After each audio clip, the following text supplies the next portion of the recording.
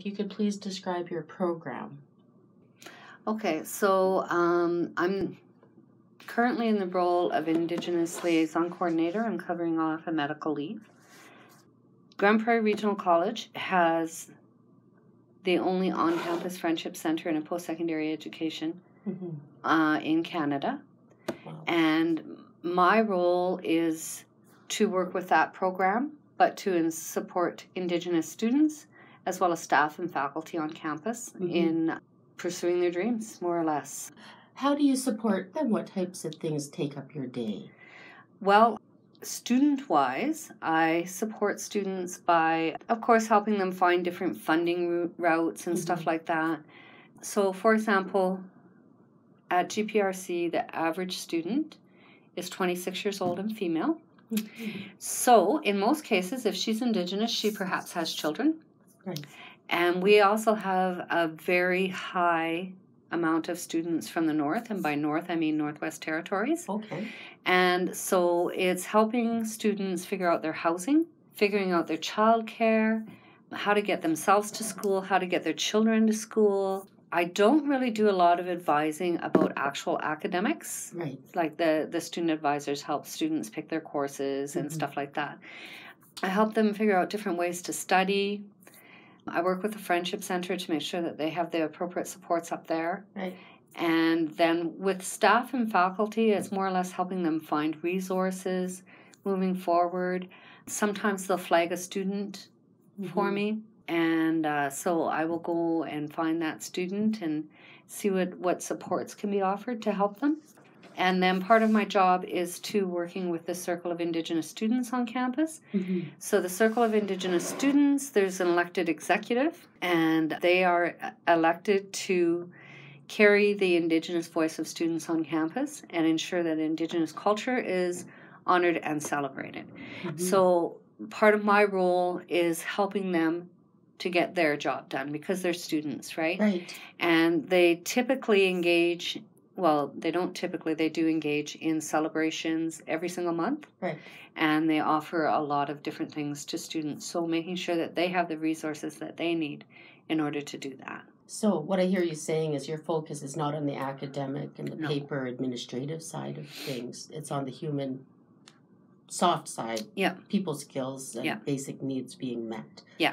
And helping the students make sure that their culture and needs are represented in all facets of the college. Yes. Okay. So the students and the on-campus Friendship Center, kind of the goal of that is ensuring that students are immediately connected to the urban Indigenous community and that they're getting their needs met in there. What do they do after 4:30? And how are they addressing homesickness?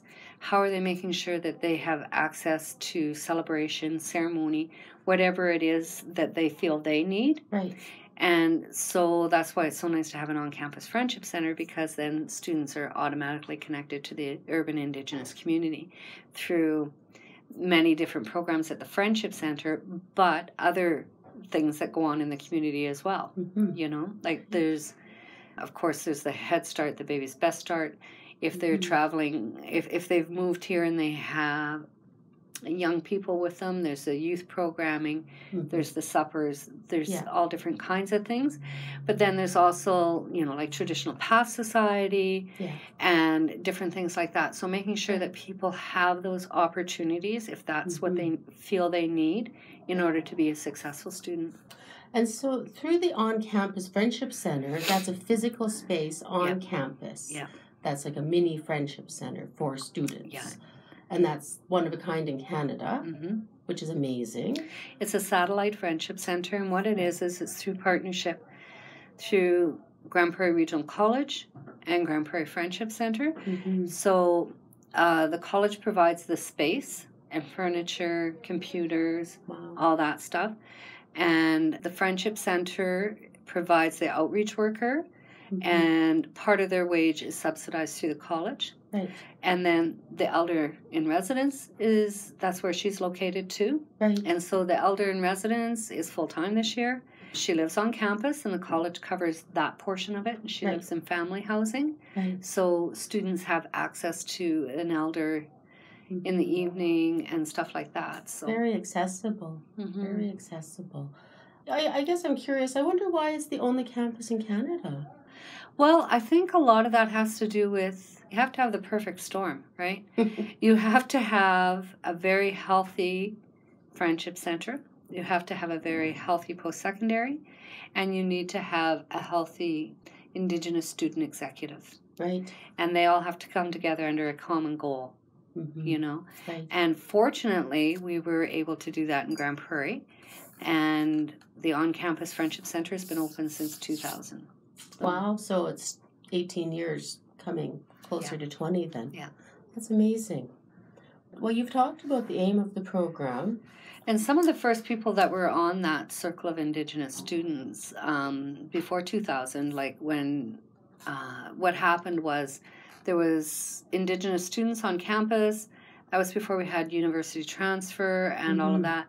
And a lot of the students that were attending GPRC were going to, they were part of the Grand Prairie Friendship Center as well. They were going there for supper, yada, yada, yada. Yeah. And the staff there realizing some kind of support needs to be in place for these people. And like I say, it's kind of like creating the perfect storm. Like people that were part of that original executive were like Brian Callio, who's part of Banff Center now. Right. Cora Vorger, you know, people like that. Like just, everything came together as it was meant to be. I'm very proud to know that's in our community. Yeah. That we have something so unique. I know I was a student at one time here, and it helped. Yeah. And glad to hear that. I worked there at one time, as you know. Yeah. And I felt so very blessed to work, I guess, in my perspective. I felt so very blessed to come to work every day in this fabulous space that was a circle of people. You know, it was physically a circle. Yeah. With our culture represented all around us, and, you know, excited students coming through the door every day. Well, they weren't always so excited. Yeah. You know, but to be there to help and to see these people doing such wonderful things in the relationships. Yeah. Lots of those relationships I've maintained because of that. And yeah, it really helped me at a time in my life too. That's good. Of needing to engage in the community. Yeah. So it has so much benefit to it. Yeah. I think I'll ask you this question. What, in your opinion, makes an example of excellence in Indigenous education? To me, an example of excellence is when it is Indigenously led. It honors Indigenous ways of knowing, and it gives voice to the Indigenous expertise in whatever field that may be. So highlighting local resources. Highlighting local People, resources, but through a true and authentic voice. And to me, that's very important. I think that it is essential to have the non-Indigenous community be a part of and lead things and share that expertise. But the true, authentic voice needs to be there in tandem. How would you define that true, authentic voice? I just would really like to ask you more. How do you see that? Well, shining through. Yeah, no, I see it in all different departments and facets of learning and so on. So for me, whether you're talking science, health, phys ed, whatever, there is a way to build in different Indigenous ways of knowing, how we did those things historically, and how they still ring true today. Right. So to me, that's that authentic Indigenous voice. Right. And I do not believe that, you know, every instructor is going to be Indigenous or anything like that, but you can bring in those people. With your role or the college and all of the things we've discussed here, how do you measure the success of your program? How do you see the successes? Well, to me, there is success in looking at enrollment rates. Absolutely, there is success in that. But to me, looking at course completion and program completion is a truer sign of success. And I think too that a person needs to be careful when they're looking at success in academia, you know, and making sure that your aspirations or the aspirations of the institution don't overshine the aspirations of the student. Mm-hmm. Like I remember I was in this role, as you know, years ago, and I was a Aboriginal liaison coordinator at that time for 7 years, and then I left. And I remember at one point, well, and I still do that now, people who have a GPA of a certain amount and all of that, the college would like you to get a hold of them and discuss that. Right. You know, talk about, you know, what kind of resources do you need, what's happening, and all of that. And doing that now, I'm more than confident in doing that. But when I first stepped into this role many years ago, I was like, And some of those marks I didn't see as a big issue. Right. You know? Yeah.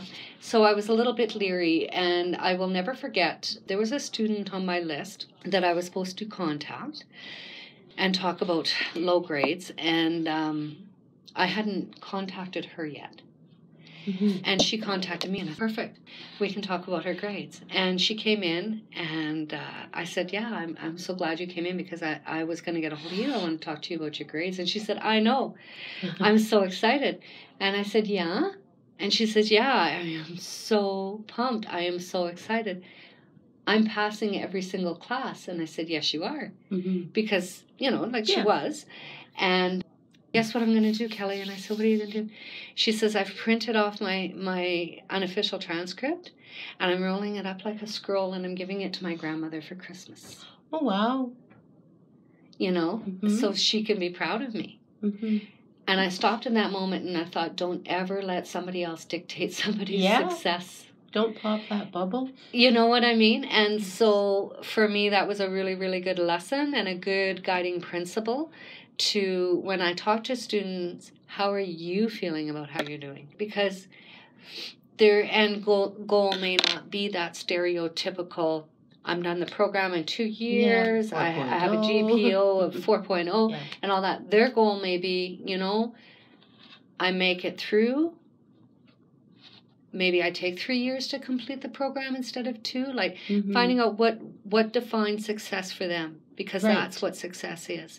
And not falling into those traps of what success means. At that point, that was years ago, the Circle of Indigenous Students started having their year-end celebration where they honor all students. Okay. Whether they're graduating or whatever. Right. You came, you attended, you made that part of your dream come true. And so they honor all students at their year-end celebration. And to me, that's very important. Yeah, that's honoring success. Yeah.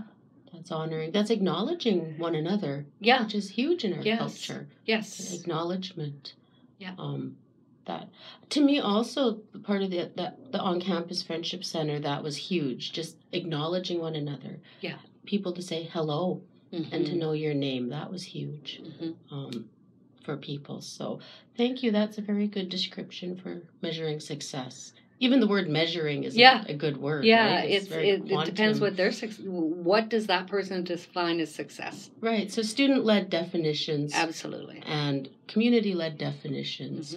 Family definitions is what I hear you saying. Yeah. And it's a matter of perspective. Yeah. How you look at what's really happening. Thank you for that.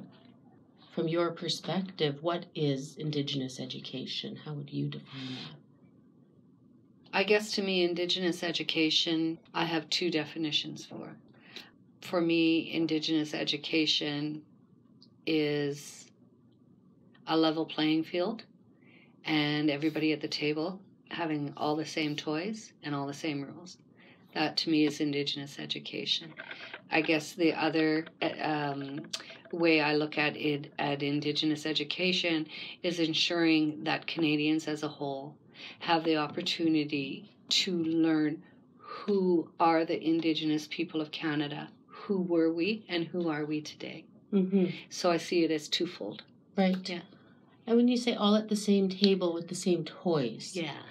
Let's talk a little more about that. So for me, true Indigenous education, I guess, is when we all come to the table, and it's the same for everyone, like whether you're on reserve or you're urban or whatever, your educational opportunities are the same, and that you're being taught in a facility that is the same. It's not an inferior facility, and that the people offering you your education have the same credentials as everybody else, and that the way you're treated within those educational institutions, whether it be preschool, elementary, high school, post-secondary, that you are treated the same way as everybody else, which is hopefully with respect and dignity, but that all that be the same. Right. And then you go in on equal footing. Okay. For me, I am always very disheartened when I look at, well, I'm happy and disheartened, you know? Yeah. When I look at how many students are in upgrading, I'm so happy and so proud of those people for building their lives, taking control and all of that. Right. At the same time, though, I am always very disheartened when I look at how many of those people are Indigenous. And why are you guys always upgrading? Yeah. What's happening? You know what I mean? Yeah, I do. You know, it's yet another thing that we're overrepresented in. Yeah, that's the and word. That bothers me. It doesn't bother me that we have adult people taking control of their lives and building brighter futures and all of that. But I'm very discouraged at the amount that need to start out at an upgrading level. Right. Because there's a backstory there. Absolutely. They each bring a backstory that may contain not an equal playing field. Exactly. Exactly. Really examining where are they coming from that created that. The why. That's a very good perspective. I'm glad that you said that. I haven't heard that one quite put that way. I really am glad to hear that. What's your vision for Indigenous education over the next 10 years? What would you like to see? I would like to see the playing field come to a more equal place. I don't believe that within 10 years it will be totally equal, but I would like to see great advancements towards that. I would also like to see more indigenization, like bringing Indigenous culture, Indigenous ways of knowing, Indigenous expertise, Indigenous scholars into preschool through post-secondary, and whether that be as the professor or the guest speaker or the reading resource material, whatever, you know. And to me, that will make great advances. Like, for example, I was up in the on-campus Friendship Center the other day, and the students in their English class were talking about the book they're reading. They're always doing that, of course. And they're reading Richard Wagamese Indian Horse, and I was like, what? You know what I mean? Like, to me, that's it. Like, we have expertise. And I'm not saying that we should dominate the whole class, that. Like every novel that's read in the English class, I don't think needs to be by an Indigenous writer. But I think that needs to be in there. Yeah, absolutely. You know, especially when you're looking at the Canadian experience, Canadian education. Canada has a lot of Indigenous experts that need to be brought out, and the sun shone on them, and not just because they're Indigenous, but what they're saying, but because he's a really, really good writer who has a lot to say. You know what I mean? Absolutely. And his nuances and his writing style, and yes, his stories are Indigenous and they're of Indigenous people, but he's also a brilliant writer. He's an award-winning writer. Exactly. You know, and that's what I mean. Like bringing more of that stuff in, not.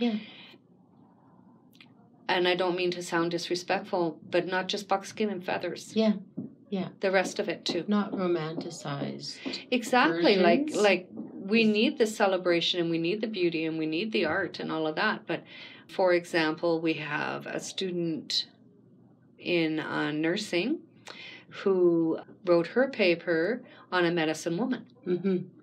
You know, and that was encouraged Right. by the nursing department. Like, I've already seen so many changes, but I want to see more. Yeah, you want to see more.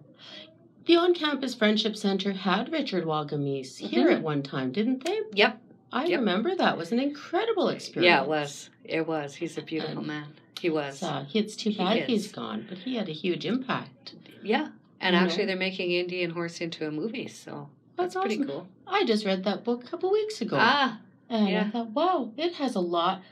I could think of a lot of young students that are not Native, that are in my daughter's school, that could have benefited from that book. Oh, for sure. To have an understanding of some of the history, the whys. Well, and I think it's bringing some of that history and some of that trauma, the trauma of residential schools and everything to light, but it brings it in a forum and through a forum and a venue that people can relate to and understand. Like, it's hockey. Yeah, it's a story, and it's you know what I mean. And so that captures the audience. It's not just, we have to be careful that we don't.